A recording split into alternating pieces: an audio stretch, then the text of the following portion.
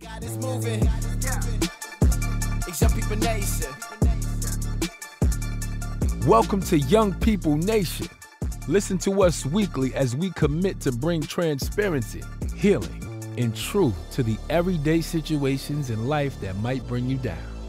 Join us for your weekly dose of inspiration. Thank you for listening to Young People Nation. Make sure you subscribe so you never miss an episode. And now, here's your host, Eugene and Donna Perry. Let's go. Christ is the foundation. Know His word gon' lead us. Know I'm already going. Taking steps I believe in. Giving guidance to the youth. Giving guidance to the lost. Giving the world to the project. Lead them back to the cross. Good day and welcome to Young People Nation, and we're just grateful again for how God has opened up doors and have given us so much support from the community and from our sponsors. So again, we'd like to say thank you all so much. We could not have done this without God and the community and just the group of people He has graced us with. So we always like to now begin our sessions with a huge thank you. We're in session 4 with Mr. Michael Fortino. And Michael has just been such a blessing. I mean, it's just a blessing to encounter him. And before he embarks on his huge career, that we may can text Michael and say, you available, and get a reply text back next week. A week after, okay? Because he's going to be that guy, but he's a very humble guy. God can trust him with that level of influence, and his career is booming. He's an actor. He's an artistic director.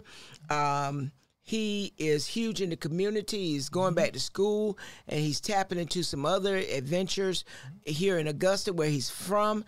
And so we like to say welcome back, Michael. Oh, thank you for having me. Yes. So we're in session 4, Michael and the importance of holding himself accountable. Now, Michael talked about that a little bit in session 3, about accountability.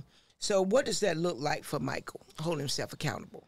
Well, that looks like taking responsibility for my own mess ups and my own mistakes. Huge. And you know, it's easy to blame, especially in this career, to blame outside factors for why you didn't get the role. And sometimes that is the case. And sometimes it is that I'm too young, or it is that I'm too old or too skinny or whatever.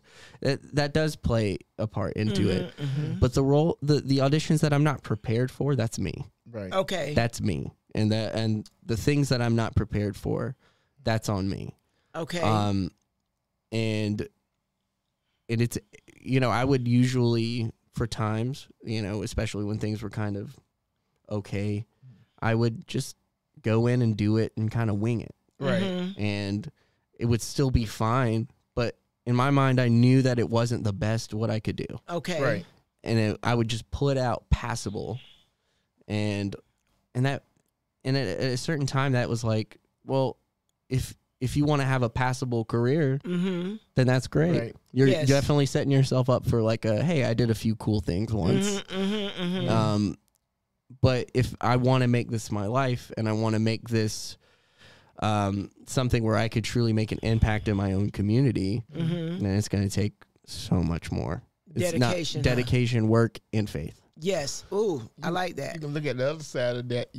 You give a lackluster performance for a part, and then you get it, and then you say, "Oh God, I got a part I don't want." Exactly.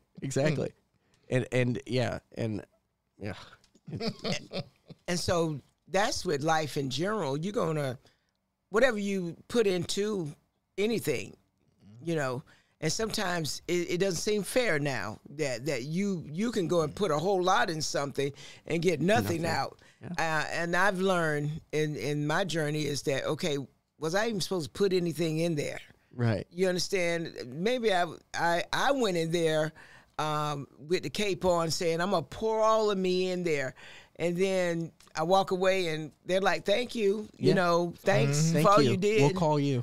Right, which never happens, right? They don't. And so But I like the accountability, because we do have to own our part in any situation. Exactly. And Yeah. even outside of performing, Yes. who I am as a person, how I feel, and how that impacts other people. Yes. I had a really hard time understanding how my anxiety would affect other people. Yes. I used to be like, well, that's my anxiety Right. for me to deal with. But then when I realized, that affects my relationships. Yes. It really affects not only with the people I'm seeing or dating, but also with my family. Yes. My mom had to see so much of my anxiety, as far as I'm going to school full time. I'm doing 3 plays right now, and I can't, and I work full time. And I'm like, Right. how am I, and at the same time, my mom would have to deal with things much more difficult than that. Mm-hmm, She wouldn't act like that.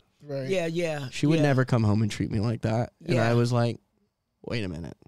Things need to change here. I need to Yes. be able to compartmentalize my issues and my anxiety. And Yes. And the reason I feel the way I do is because I'm not good at managing time. And, Mm-hmm. I put too much on my plate. I'm a people pleaser, and I have a hard time saying no when I know Okay. I can't. Yes. Oh, And now I got an excuse now. Yeah. And it's just, it had to change.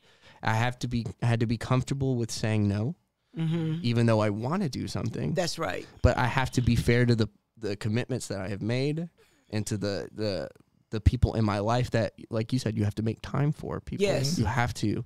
And Yes. I have to make time for my mom. I have to make time for her to hang out and do things Yes. outside of just seeing her at home. That's right. That's right. And not only that, but there's certain friends that need that time too. Yes. And yes. learning how to, and I've learned that I'm much more happier in life, still pursuing what I want to pursue, while making time for the people that I Yes. need to see, and fulfilling the commitments that I need to fulfill, rather than just blocking everybody out and just going for the main goal that I want. Yes. Because that is not what I want. I for a time, I was like, I don't care about the friends. I don't care about the relationships I make along the way. I just have a goal, and I want to take care of myself, and I want to take care of my family. And that's a good idea to have. But without a sense of community and without a sense of faith, Yes. also, Yes. you're just fighting the air. Yes. It feels like Yes. you're achieving nothing, but you have this attitude in you that's like, you're just so cold and you're just so determined. But without if I didn't have the people on my journey, I wouldn't even be where I am. So it took me a while to realize that a lot of the good opportunities came from the person that I am, not from the talent that I have. Awesome. From the person you are Yes. versus your talent. Exactly. And That's powerful. I felt like those were hand in hand. I used to think if people didn't like my talent, they didn't like me. And if they liked my talent, then they liked me as a person, which wasn't, it's not true. Yeah. From a business point, they might like you because of your talent, because you're making the business money. Right. But that doesn't mean they like you fundamentally as a Exactly. person. That's two separate Those things. are way separate Yes, things. I totally agree. Yeah. I'm like that at my job. I know that I have an assignment and they like me, but they like me for how I'm helping them. It's an exchange. Absolutely. It is an Yes. exchange. And But it's not like we're going to have breakfast every Saturday. right. It's not. Exactly. It's not that. Exactly. Yes. Exactly. And so I like I just love that accountability part, because I believe if most of us will do that, we will get along better with society as a whole. I agree. I should not expect things out of a person they don't have to give, and they don't want to give that over here. Exactly. You understand? And the same thing here. I know how to say no, because I learned that later in life. Now, when I was 30, I did not. Right. I did not. But the only way that being accountable, that you can be successful, you had to make up your mind that no is not a bad word. It's not. That's right. It's not. That's right, because you're doing them I like how you said you're doing them a disservice, because they're not going to get all of you. Right. They're just going to get a portion, Exactly. For you just saying, okay, because I don't want to disappoint, then I'm going to say yes. But in all actuality, when you've carved out your day, you don't have time, per se, to do what is asked of you. Exactly. And a lot of the accountability was learning how to separate me, the person, me, the performer. Right. Because as a performer, you're supposed to say yes to everything because you should just be grateful to be able to perform, which is you should be grateful to perform. Absolutely. Yes. But that doesn't mean that Michael, the person, doesn't need time for me and to do the That's things right. that I need to do. Yes. Right. And it took a lot of time to separate that because it was just like I felt like even as the person when I would say no to things, I was like, man, I'm being really ungrateful for this opportunity for saying no. And it's like, no, it's just like you said, I want to do a great job. I don't want to do a passable job for you. Yes. And so holding myself accountable in that regard was very important. And to finally look at myself with adult eyes, Very which good. is hard to do Yeah. because I am the youngest sibling. Okay. In every, Yeah, go ahead. I'm the youngest of 5. Was always the youngest performer in my group. I performed at Augusta University when I was 8 and 9 years old. That's when I started performing with them. And these are all college students. And I was getting along with college students. And so it was just like I've always used... Everybody looks at me like a kid. Even the directors that I work with today that have known me for 20 plus years, they treat me differently because they can't help it. Yeah. They still see that kid. Yes. And when other people look at me like that, it's hard to see myself like that as an adult because it's like everybody treats me like the kid of the group. And then I finally was like, you know what? I'm not 30 years old. Yeah. You know, it's time to look at myself like an adult, and it's time to treat myself like my career isn't some thing that's I'm just trying to get off the ground. It's a thing that's happening. Yes. Majorly. Yes. And I think that viewpoint, you know, it's helped. I like your heart of gratitude and healing for these milestones you're making. Talk about that healing process a little bit. Yeah, it's you know, it's just a lot of forgiving myself. It's there are a lot of things that have happened that I've let go because of my trauma and because I was scared to try things or to believe in myself. Okay. I think the biggest thing I've had to forgive myself for is I auditioned for a major movie. It's the biggest audition of my life. And it was for a Mark Wahlberg movie, and I looked like the character that they were making the movie based off of, and I recognized it, and I worked so hard. I messaged all the studios that were, all the studio and producers that were involved with the production, because I had an IMDb Pro account, which meant I saw who was producing the movie, the numbers of the agencies, the numbers of every...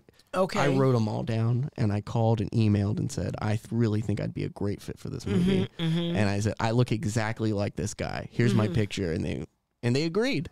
And so they sent me to casting, Sheila Jaffe Casting, and I might be saying that wrong, but she produces everything, or she casts everything on HBO, including The Sopranos, which is, as an Italian, that's a big one. Yeah. That's a big one. Yes. So I was very familiar with her. So to be able to make it this far in the process, I was just like, this is it. This is it. Like, this really is going to happen.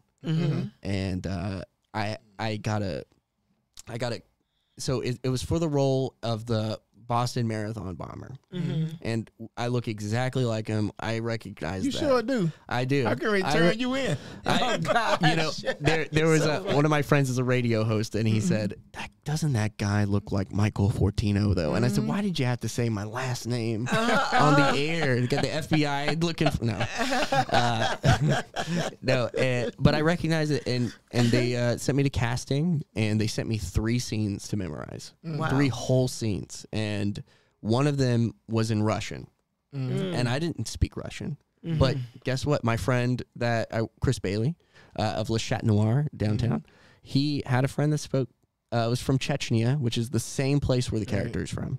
And she spoke Russian, and she taught me Russian in 2 weeks for this scene. Not only that, but at Augusta University, there is an expert in Chechen culture, the leading expert in Chechen culture at Augusta University that testified at this man's trial. Wow. And everything was just falling into place. And I felt like, and Chris Bailey was my reading partner for the scene, and he's one of the best actors in the city. And just, I felt like I had the perfect team. And I was like, there is no way I'm not going to get this role. Yes. And I was never more prepared for a role in my life. And then my agent hooked me up with an acting coach. And I did a rehearsal with her. And she was like, I'm not going to lie. I saw that you were from Augusta, Georgia. And I thought, this guy's not going to be any good. And now I see you're good. So I'm going to send somebody out there to coach you during your audition. And this lady was nothing like the previous acting coach I had worked with. And this is supposed to be very serious. This is it's a movie based on the Boston Marathon bombings. Right. It's supposed to be serious.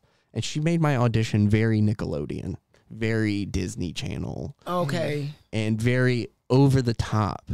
And I was looking at Chris, my scene partner, and he kind of looked at me weird too. And I was like, this is bad, right? And I'm thinking that, but I didn't have the courage to say that.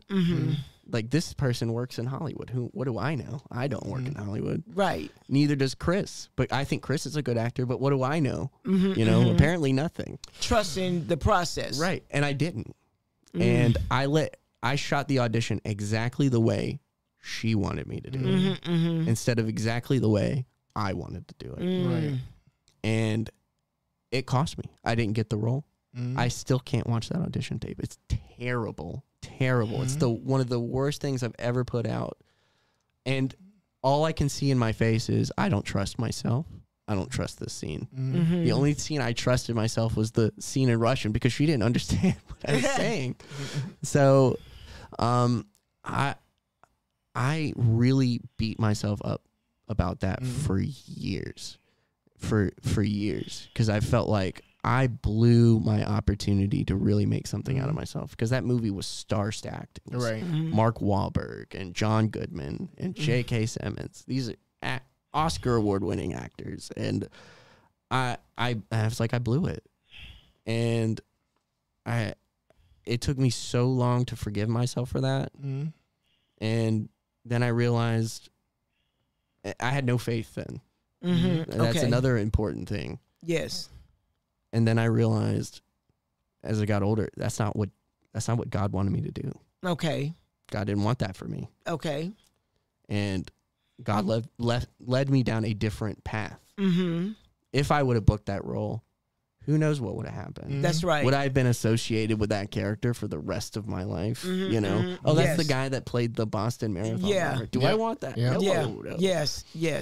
But I trusted the process. I trusted that if I put the work in that I'm supposed to put in, then things will turn the way I want it, or that I hoped it will. And that goes with having the right people around you. Absolutely. And how it affects you. So she wasn't really your person. Right. Exactly. She wasn't your person to get you to a level. Right. Yeah. And the thing was, my agent, later on, because I was in this narcissistic phase of, I know I had to get this. Right.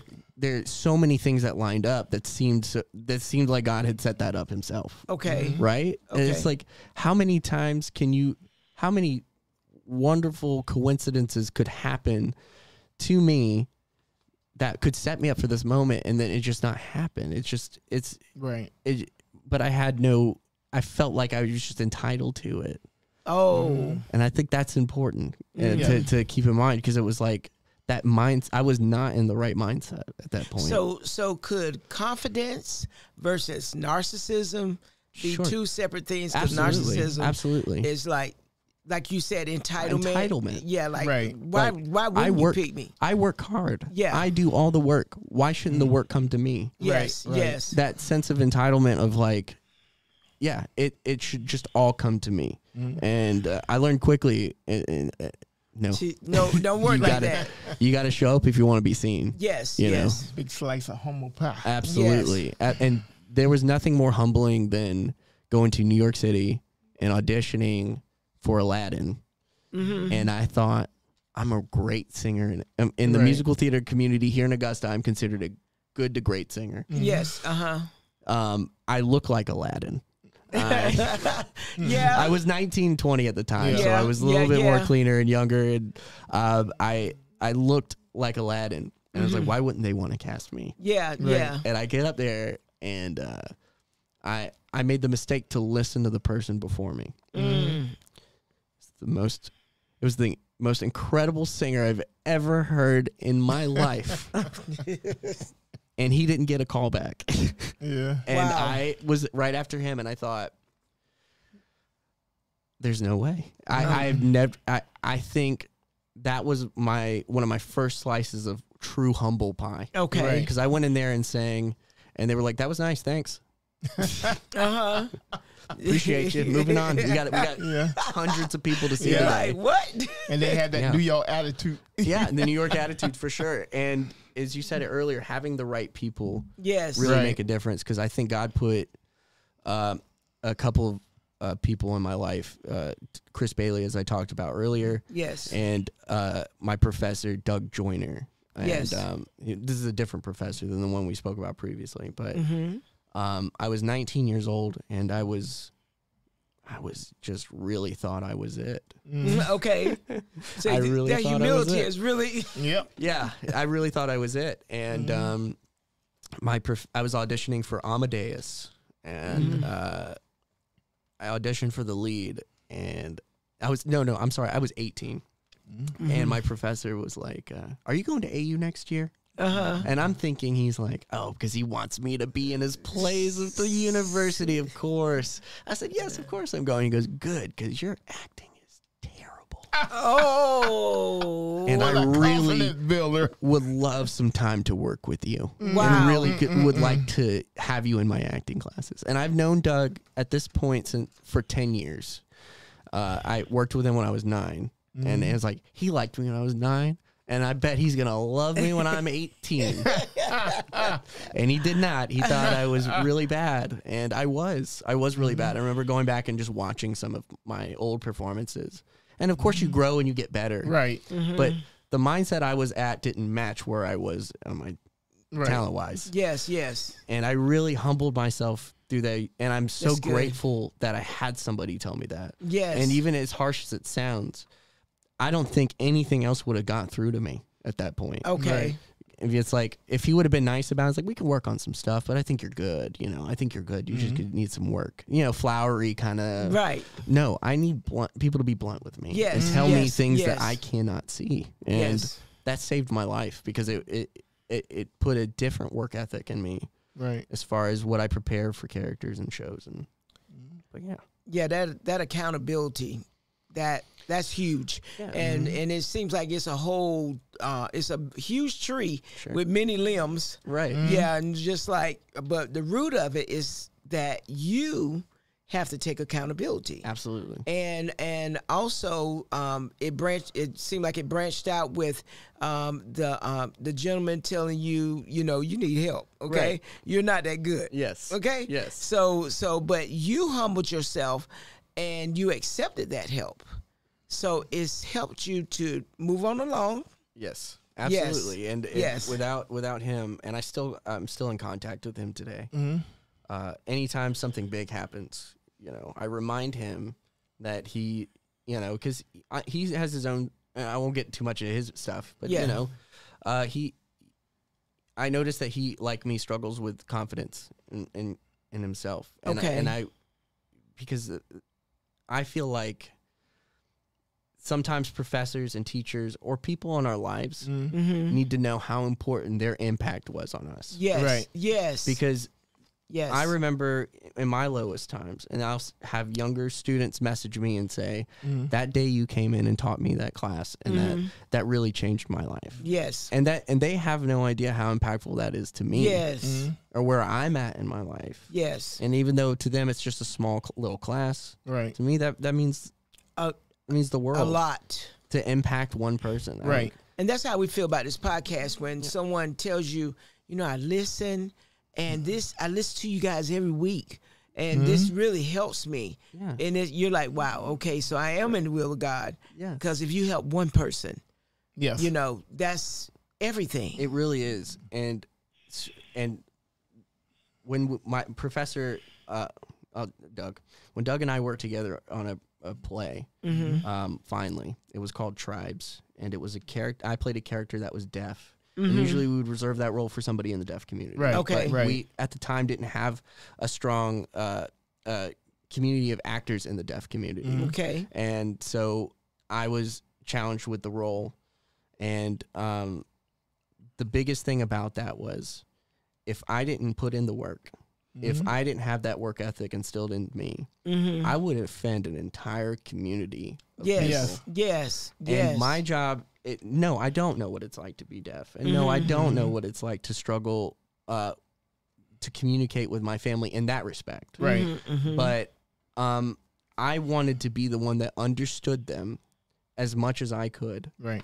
and tell their story. Yes. Because it's not my story, it's their story. Yes. And the only thing I could find in common ground was the tough communication within the family. Right. I found common ground, but I wanted to make sure that I told that story accurately. And I had to learn to speak like I was deaf Right. too, which is tough. We tried a bunch of different things. I put in a bottom retainer to cut out my consonants because it's kind of takes out your consonants. And Right. then they have no sense of volume as well. Anyway, I digress. But I put a lot of work, and I learned sign language. I only had weeks to learn sign language, and I worked so hard on this role. And we did the performances and had decent turnouts, and it didn't get the reception I thought it would because it's such a powerful piece and it's so beautiful. Right. And the last night, one of my regulars at the coffee shop I worked at came in, and he's partially deaf, and he's crying, and he was like, "That was me." Wow. And I'd never been more moved by an audience Yes. member before because I was just like, if I could just tell your story, Yes. then I don't care. I don't care what anybody else has to say. Yes. Because this is your story. This isn't mine. Yes. And if I could tell your story accurately, that's all I care about. You know. That's wonderful because in acting like that, you really care about the people that you portray and represent. Right. And it's not like the gangster picture where you wind up with a horse head in your Right. bed when you wake Oh up. gosh, Lord, God. No. Yeah. Oh gosh. It's all about accountability, baby. The Godfather classic. Yeah, that's what I was Yes. like. To be fair, I was named after Michael Corleone. Oh my so goodness! Oh, That's All right. okay. I don't need a good horse time. You head. digress. I don't need a horse head next to me anymore. All right. No, Okay. no. Okay, so in this session, we talked about accountability, healing, gratitude, having the right people around, and how that's effective. And so we want to end on encouragement that you, Mike, will leave for parents concerning generational family traumas. I think it's super important, you know, if that you're carrying some trauma, that it's best that you address it yourself, and try not to let it leak over into your family life, and let your child experience that trauma. I think it's important that open communication about it is. I think that's super important, just to be able to talk about it, to understand, because children are more empathetic than we think, Yes. and more understanding than we think. And I've done a lot of children's theater, And one thing that we were taught is to never talk down to the kids. Yes. You talk at their level. Mm-hmm. Never talk down to them. I would never look over a child. I would always kneel down. I took it literally too. Yes. I would always kneel down and talk to them at their level. That's powerful. It is. It's important because kids know that, and kids are smart.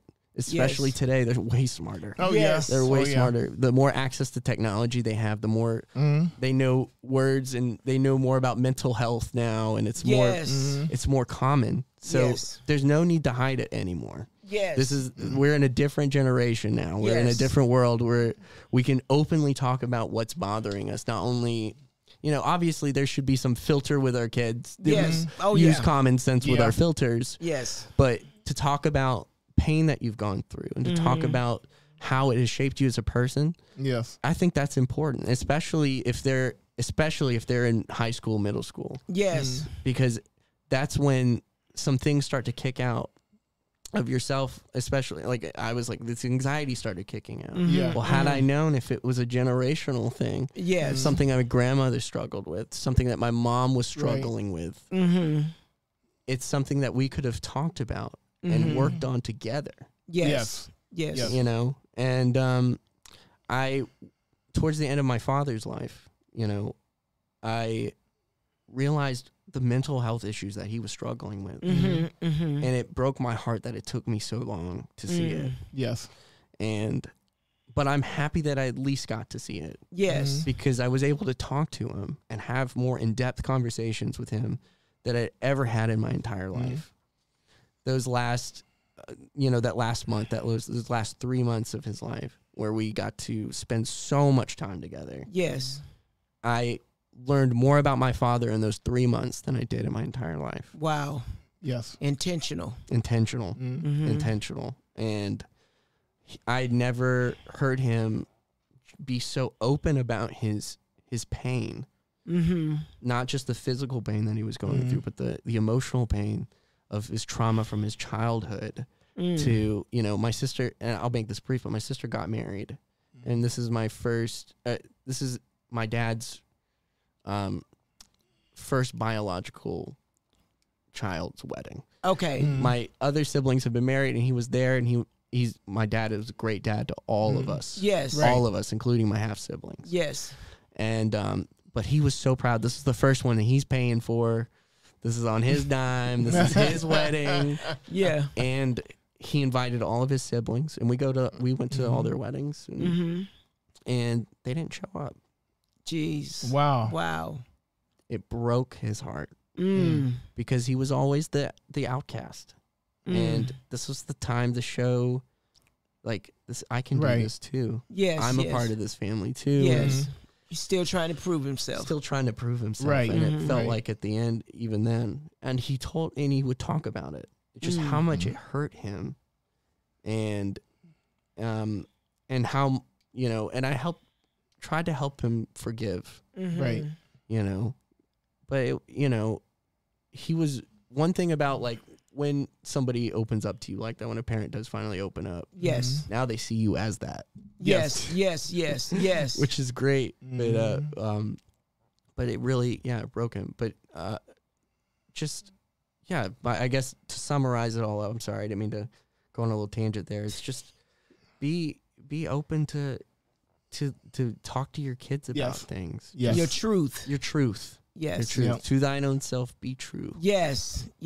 That's one thing we've learned too. You need to be truthful about what is going on within you.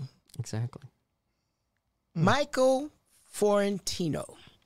Y'all look for that name on CBS, NBC. I want my Emmy ticket. On huge platforms, because one thing I want to say to you, Michael, you're doing the work spiritually and naturally, so God can trust you with the next. Okay, congratulations. Thank you so much. Yeah, congratulations. It's coming. Yes. It's coming. So I'm going to keep your phone number. So you Please see do. 808. Now I got you. Okay? But it's coming because you're doing the work spiritually and naturally. And so we are so honored to have connected with you. Me too. You guys, and listen, a lot of my turnaround and especially in faith as of late has come from this show and has Praise come God. from this. Amen. Praise It God. really, Amen. and I truly mean that. And the more I've listened to this show and produced this show, I've really dug deeper and deeper into myself and my relationship with God. So I really Yes. much appreciate you guys. To God You might be write all the a glory. screenplay about this show. Yeah. Maybe. To God be all the glory, because we can do nothing, nothing without him. So thank you, Michael Florentino. Yeah. Yes, it's coming. And I look forward to seeing it. Yes. So these sessions have been rich. And so we hope you all listen to all four. And we always like to give out our hotline for mental health, the 988 hotline. The text 741-741. That's free. 24/7 crisis counseling. And if you do not know exactly what you need, call, the community resource number 211. Mr. Perry. I always wanted to do this. Good morning, Vietnam. I tell you, accountability is very important. And one thing about getting that accountability down, it's not a bad word to say no. And accountability means being on time. And once you're on time with that, you affect others and show the right way to have success. And remember, in your life, always try to live the life that you want to live and not just exist. This has been Young People Nation. Remember, there is always Let's go. Christ is the foundation. Know his word gon' lead us. Know I'm already going. Taking steps I believe in. Giving guidance to the youth. Giving guidance to the lost. Give the world to the project. Lead them back to the cross. He the #1 prospect. He the top boss. I was broke, I was empty. He the one that paid the cost. Really thought that I was cool. There was nothing like the Savior. Now it's time for the truth. The whole world been waiting. It's Young People Nation. It's Young People Nation. It's Young People Nation. It's Young People Nation. It's Young People Nation. It's Young People Nation. It's Young People Nation. The whole world been waiting. Whatever you going through, I know what he gonna do. Don't matter the circumstance, we going back to the root. Keep going. Let that seed keep growing. You need peace and we know it. Now it's time to live holy. Young People Nation. You know what time it is. Young People Nation. Get ready, the time is here. Get ready, we vibing here. We about to let God in here. Young People Nation. It's Young People Nation. Yeah, do it for the heavens, you know where we going. Influenced by his love, you know we gotta show it. It's time to put the youth onto what God is doing. Cause I can tell you now, right now, that God is moving. It's Young People Nation.